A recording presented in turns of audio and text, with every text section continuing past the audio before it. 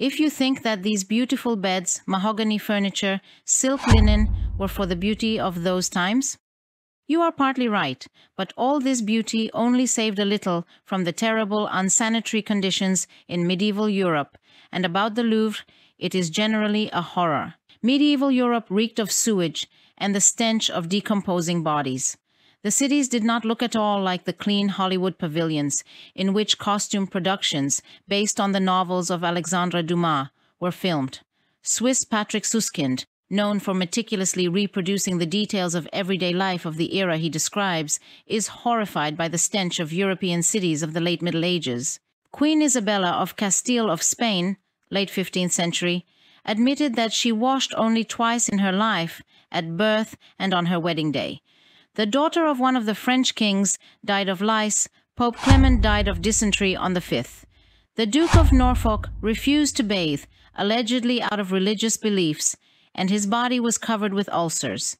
Then the servants waited until his lordship was drunk to death and barely washed him. In medieval Europe, clean, healthy teeth were considered a sign of low origin.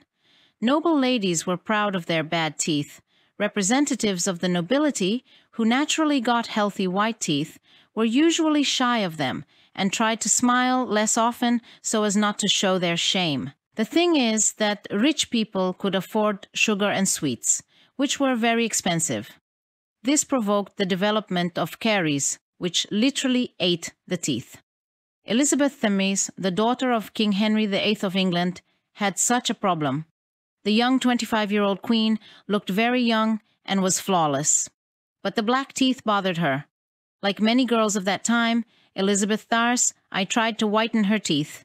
But the substances included in such products had an aggressive effect on the enamel. Over time, the situation only worsened. The queen has found a way out in her favor. She introduced the fashion for black teeth and felt great. Teeth in the Middle Ages also hurt, and they had to be treated or pulled out. At first, the dentists were monks, as the most educated people. Then hairdressers began to engage in this profitable business. By the way, over time, they not only shaved and cut their hair, but also pulled out their teeth and did bloodletting. Plugging holes in teeth, as in our time, was not accepted. It was believed that they were gnawed out by worms, which were fought in barbaric ways. They were poured with hot wax or acid, cauterized with a red-hot iron. It was believed that pain could also be overcome in this way.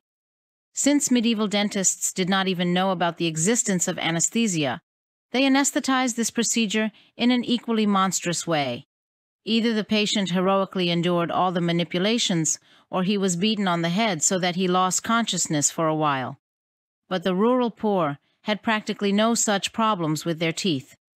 The peasants ate solid and raw food, and it made the teeth white and strong. However, there were practically no centenarians in the villages, and most of the population died before the age of 40. To help a person get rid of a particular disease, knowledge and experience are required. The doctors of the Middle Ages had only scant experience of ancient healing, but there was no serious theoretical basis supported by solid practice. Professional medicine has just begun to develop. At that time, this opinion of the Church was dominant and sounded like this: a person receives all diseases and sufferings as payment for sins. Diseases were treated with healing icons and prayers. In most cases, this did not give any result, aggravating the condition or leading to death. Another thing were the village healers, whom the Church considered representatives of evil spirits. Their skills were called witchcraft. Therefore, the Church called for getting rid of such people by publicly burning them at the stake.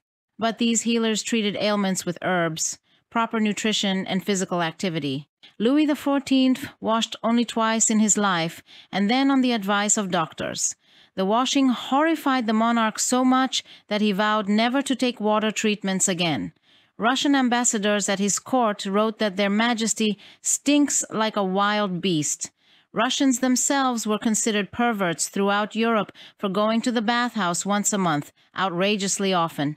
For a long time there were jokes about a preserved note sent by King Henry of Navarre, who had a reputation as a philanderer, to his beloved Gabrielle d'Estreux.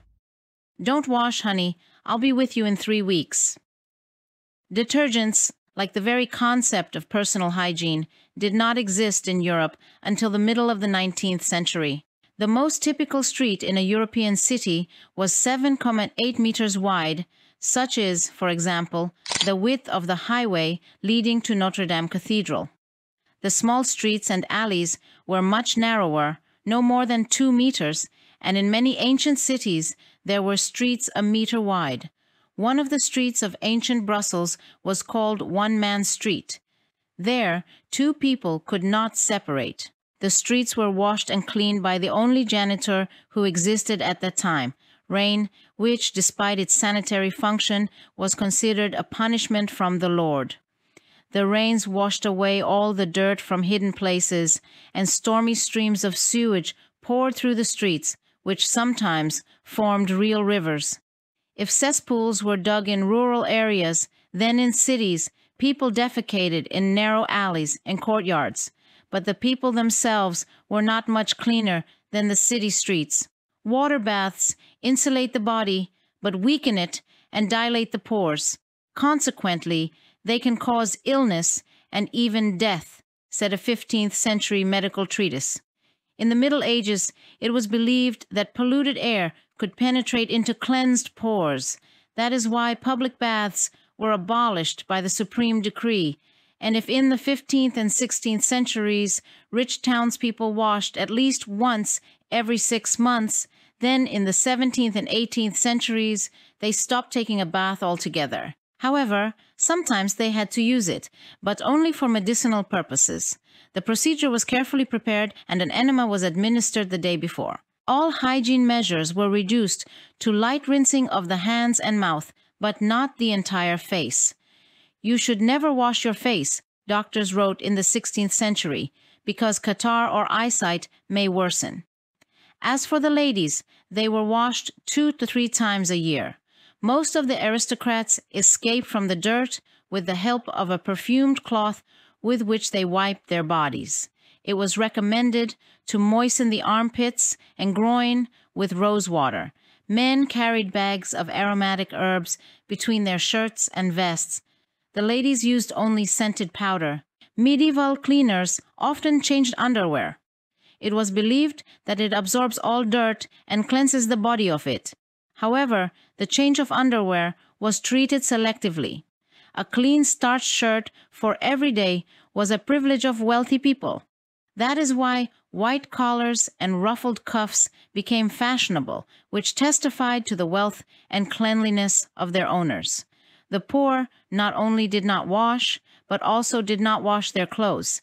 They did not have a change of linen. The cheapest coarse linen shirt cost the same as a cash cow. Christian preachers called for walking literally in rags and never washing, as this was a way to achieve spiritual purification. It was also impossible to wash because it was possible to wash off the holy water that he touched at baptism. As a result, people hadn't washed for years or didn't know water at all. Dirt and lice were considered special signs of holiness. The monks set a worthy example for other Christians in the service of God. Cleanliness was looked at with disgust. Lice were called God's pearls. Saints, both men and women, used to boast that the water never touched their feet, except when they had to ford rivers. People relieved themselves wherever they had to. For example, on the grand staircase of a palace or castle. The French royal court periodically moved from castle to castle due to the fact that there was literally nothing to breathe in the old one. There was not a single toilet in the Louvre, the palace of the French kings. They emptied themselves in the yard, on the stairs, on the balconies. In case of need, guests, courtiers, and kings either squatted on a wide windowsill near an open window, or night vases were brought to them, the contents of which were then poured out at the back doors of the palace. The same thing happened, for example, in Versailles, during the time of Louis XIV, whose life is well known thanks to the memoirs of the Duc de Saint-Simon. There is a well-known story about how one day the Spanish ambassador arrived at the king and, entering his bedchamber, it was in the morning, got into an awkward situation. His eyes watered from royal ambergris. The ambassador politely asked to move the conversation to the park and ran out of the royal bedroom as if scalded. But in the park, where he hoped to get some fresh air, the hapless ambassador simply fainted from the stench. The bushes in the park served as a permanent latrine for all courtiers, and servants poured sewage into it. Toilet paper appeared only in the late 1800s, and until then, people used improvised means. The rich could afford the luxury of wiping themselves with strips of cloth. The poor used old rags, moss, and leaves. Flea control methods were passive, such as carding sticks. The nobility fights insects in their own way. During Louis XIV's dinners at Versailles and the Louvre, there is a special servant to catch royal fleas. Wealthy ladies, in order not to breed a zoo, wear silk t-shirts, believing that a louse will not cling to silk because it is slippery. That's how silk underwear appeared. Fleas and lice really don't stick to silk. Beds, which are frames on chiseled legs, surrounded by a low lattice, and necessarily with a canopy, acquired great importance in the Middle Ages. Such widespread canopies served a completely utilitarian purpose, so that bedbugs and other cute insects would not fall from the ceiling. It is believed that mahogany furniture became so popular because there were no bedbugs on it.